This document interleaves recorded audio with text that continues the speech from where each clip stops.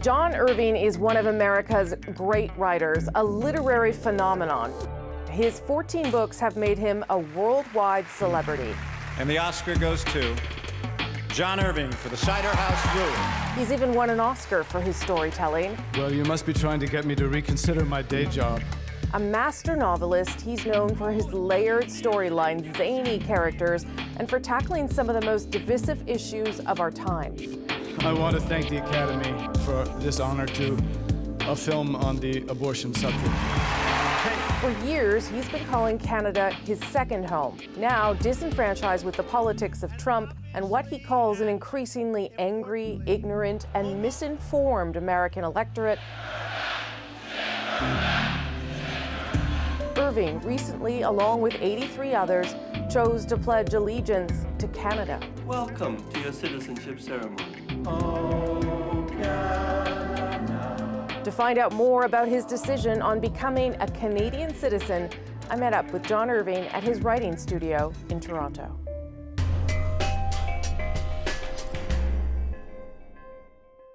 Thank you for having us, letting us come. Appreciate it. Oh, more than welcome. See, that's already very Canadian, that reaction. I'm trying. I'm still learning. How does it feel? I know you're married to a Canadian. You've been living here on and off for a long time, but does it feel different? It does feel different, but it's mainly both gratifying and moving because it's something that I have thought about for a long time. It's a move kind of like the trajectory of my novels that takes a lot of homework and a lot of time. In fact, the process of becoming a Canadian citizen is very approximate to how long it takes me generally to write a novel.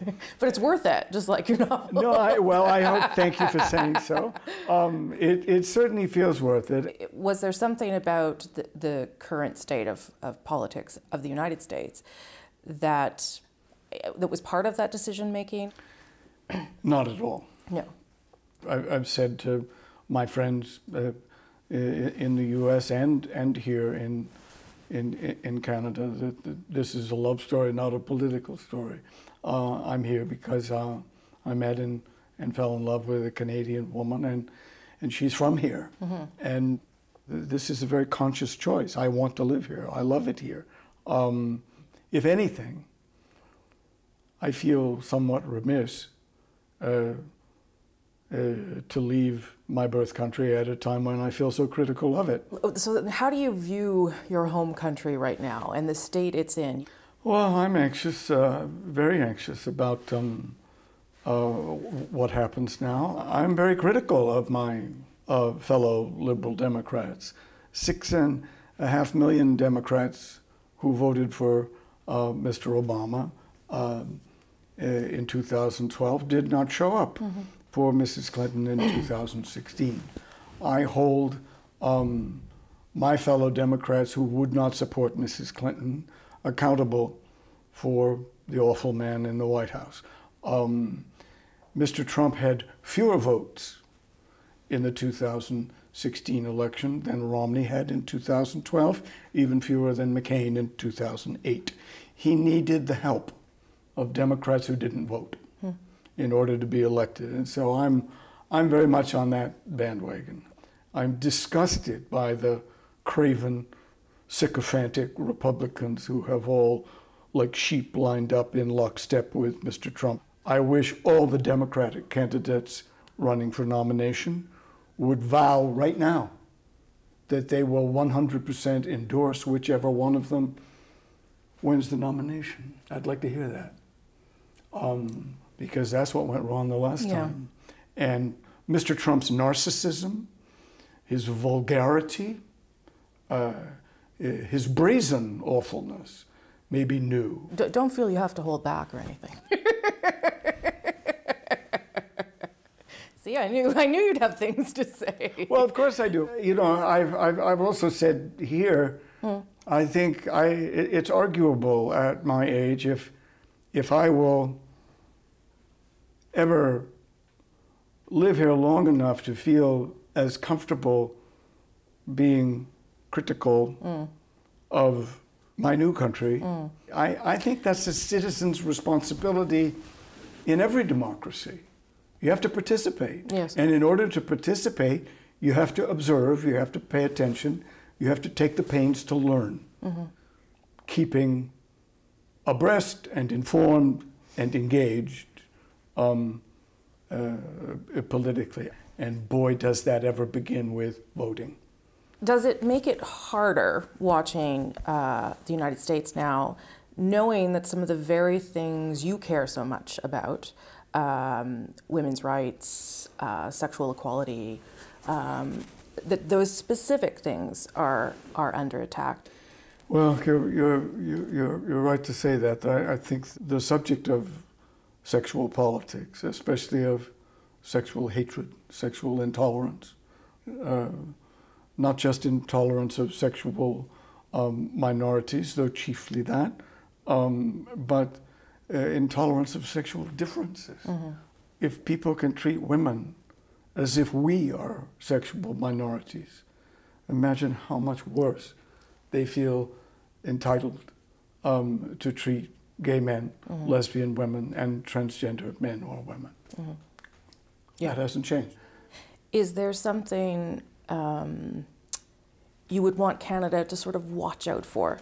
You know, one of our biggest challenges is living so close to the United States for all sorts of reasons. And there's always the possibility that what we see in the United States bleeds over. In fact, it probably has.